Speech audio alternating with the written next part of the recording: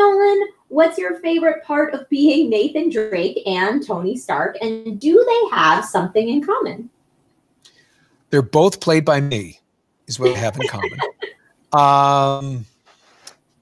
You know, I think the best part is getting to be this everyman kind of relatable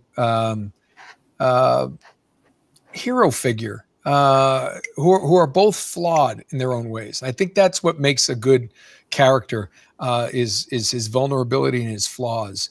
Tony's flawed majorly, but he's always trying to do the best he can. And I think that's where he has a lot in common with Nathan Drake. Nathan Drake he's not looking to go out and destroy the lost city of Shambhala. He's not looking to go out and kill a bunch of soldiers. They're just, you know, it's a game and you got to get through that level. And, but you know, he's the everyman who's just doing his best. I believe the catchphrase in the first game was, one ordinary man, one extraordinary adventure. So I think it's where they differ obviously is one's a little more low key and the other one is super wealthy and massive ego, which usually gets him into his trouble. So they're just so much fun to play.